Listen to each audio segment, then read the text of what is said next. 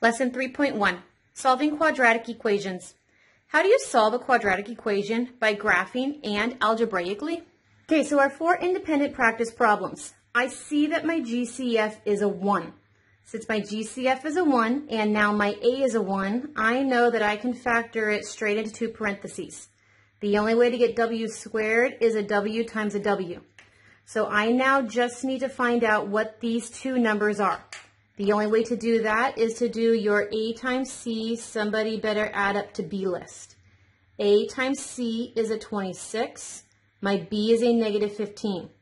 What two numbers multiply to give me a 26, but when I add them, I get a negative 15. Negative 13 and negative 2 multiply together to give me a positive 26. When I add these together, I get a negative 15. So the two numbers that I need are a negative 13 and a negative 2. So here's a minus 13 for my negative 13. Here's a minus 2 for my negative 2. And I just factored problem number 6. Let's look at number 8. 1, negative 72. There's no number GCF. N squared, N, no N. There is no variable GCF. So I know my GCF is a 1.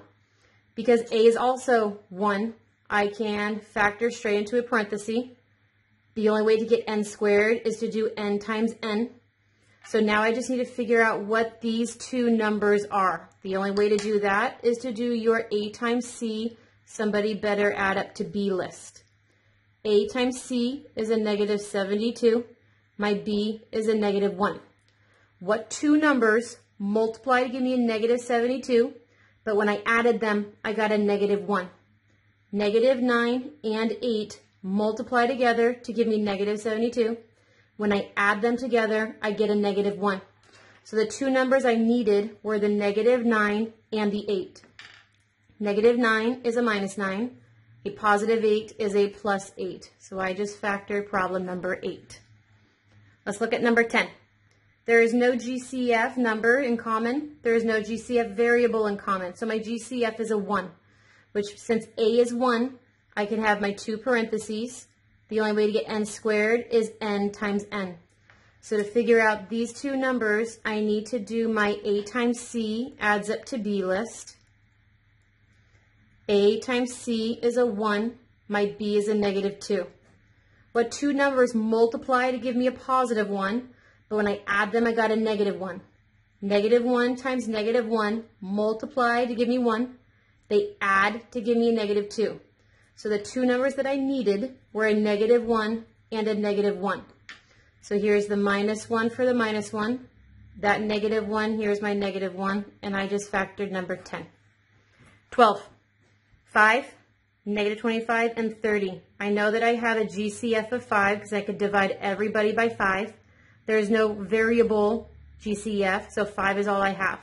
So I need to divide everybody here by 5.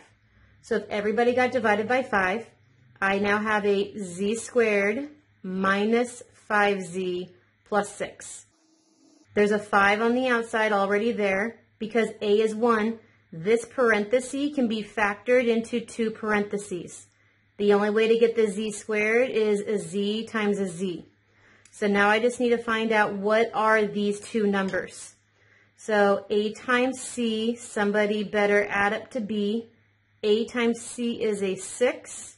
B was a negative 5. What two numbers multiply to give me 6, but when I add them, I get a negative 5. Negative 3 and negative 2 will multiply together to give me a positive 6. And when I add these together, I do get a negative 5. So negative 3 and negative 2 are the two numbers that I need. So here's minus 3 for the negative 3. Here's minus 2 for my negative 2, and here is number 12 fully factored.